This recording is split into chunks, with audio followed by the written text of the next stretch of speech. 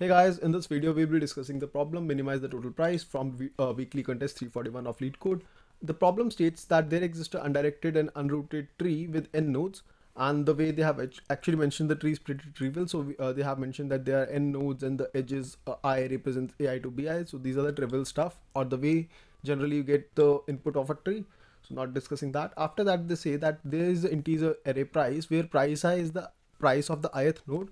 That's also understandable.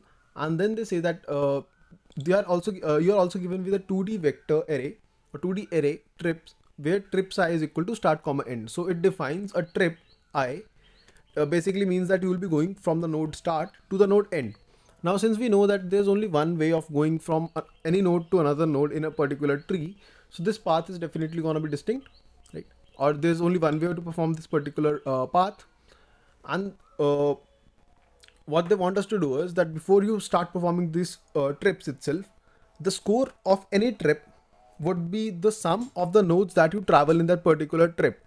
Now since we know that this is the thing that so what do we need to do in this particular problem is that before starting all of these trips, you can select a few nodes that cannot be adjacent, right? So nodes have to be non-adjacent, and you can slash their value by half. So you can say that, okay, for this particular node that is having a value 2, like that is having a value 10, I'll make it 5. For this particular node that is having a value 1, I'll make it that is having a value 2, I'll make it 1. For this node having a value 6, I'll make it 3. So these are the things that you can already perform on this tree. Now what you can do is, okay, over here, yeah. So after this, so they say that, okay, the trips you're going to take is 0 to 3, 2 to 1 and 2 to 3. So now you'll say after performing these operations, these are the final values of the nodes I'm having. So you will perform this particular trips. So it will be like going from going from the node 0 to the node 3 would actually cost you 1 plus 2 plus 3, right? So it costs you 6 units, and the next next traversal is actually from the node 2 to node 1. So it costs you 5 plus 2, that is 7, right? Now how would we do it?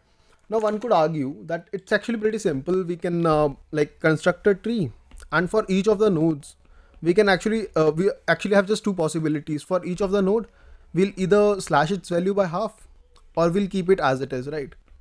Obviously it would depend on the value of the parent as it, also as it is. Yeah, it would depend on the value of the parent. If it has been slashed by half, then we cannot perform this operation for the current node. But you can say that it actually asymptotic to order of 2 power n, right? Cool. But the problem over here is that given the constraints where n is less than equal to 50, if you go for a logic that is 2 to power 50, that is approximately around 10 to power 15 operations, right? So 10 to power 15 operations would definitely give you a TLE. Now we need to reduce it further. So how would we reduce it? So definitely DP can come to the come over here and help us out.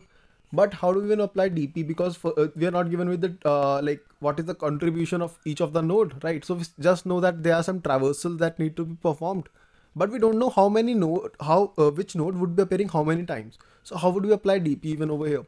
The very first thing is, let's get rid of the for this trips array.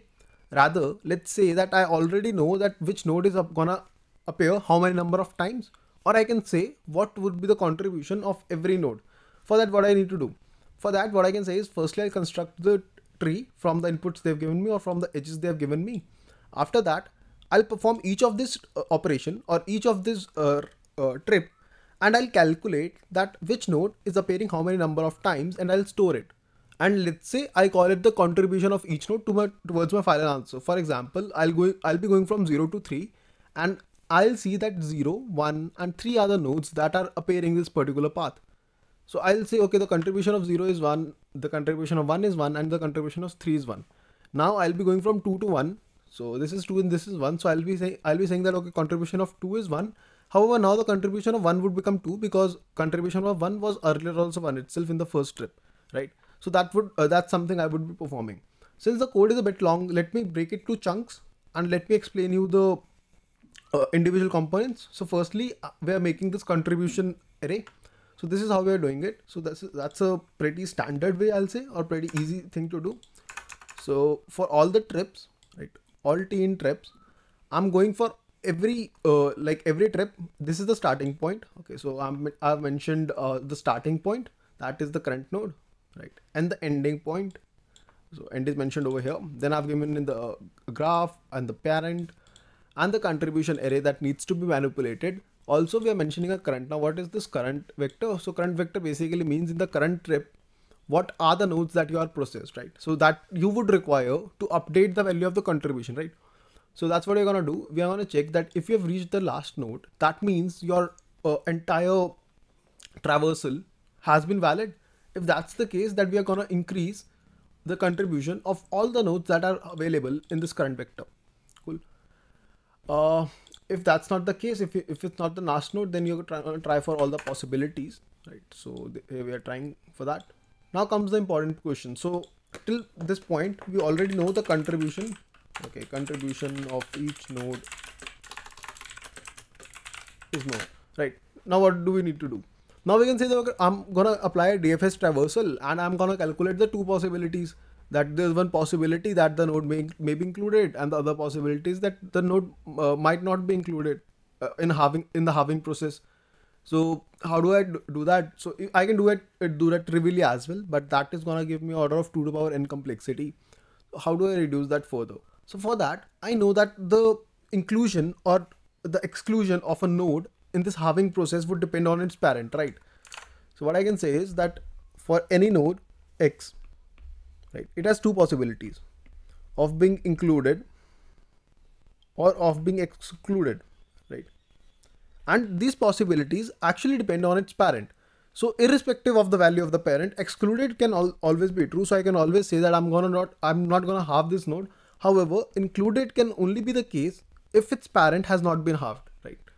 So that is something I can define in the state. So when I'm going for a DFS traversal, and let's say this is the node, over here I can also mention that its parent was halved or not. So there could be two possibilities, or let's call it previous was set or previous of halved, whatever you want to call it, right? And then over here we can check that if I've already computed, so if I've already computed and memoized the answer for node or node, given its parent was halved, previous was halved or set, right?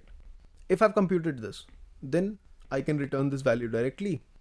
If I haven't computed this, then I'll have to compute this. Now, how would I compute this?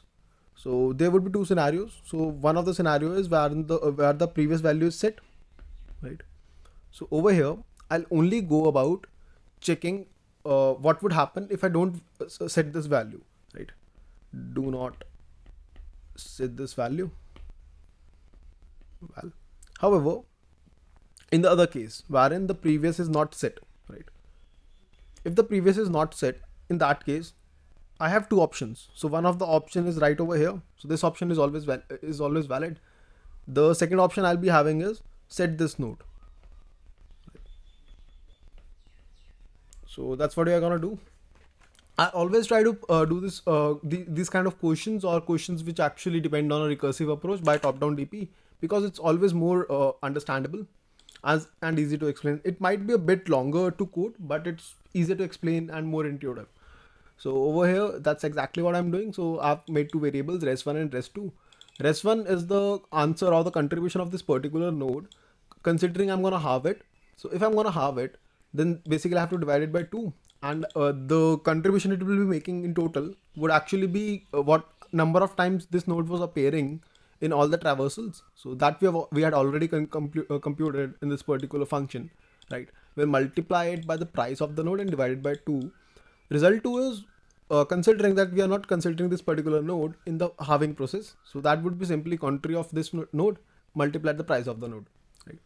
Then I'll say that if I've already computed it, so if my DP value is not equal to -1, that -1 is my dummy value or the starting value I've provided for each of these numbers. So if it's not -1, in that case I can return it. Else, firstly I'll try that what would be the answer in case I'm not halving it, right? So over here I'll say that, okay, perform all the DFS operation for all the childs which are not the parent, and in this case set the value of previous set as false. So I'm saying the value is 0, right? And now I'll check that if the previous was set, in that case it doesn't even make sense. I cannot even set the current variable, right? So in that case I'll just return res2. However, if the previous variable was not set, in that case I can set the current variable, and I'll also have to calculate res1, right? So I'll calculate res1 over here, and I'll say that, okay, I'm gonna make a DFS call and I'm gonna tell my children that the current value of the parent is set. At the end, I'm gonna return the minimum of these two, res1 or res2, right? So yeah, that's it for the question. I hope you understand the solution. If still you have any sorts of doubt, let me know. Cool guys, thank you. Bye bye.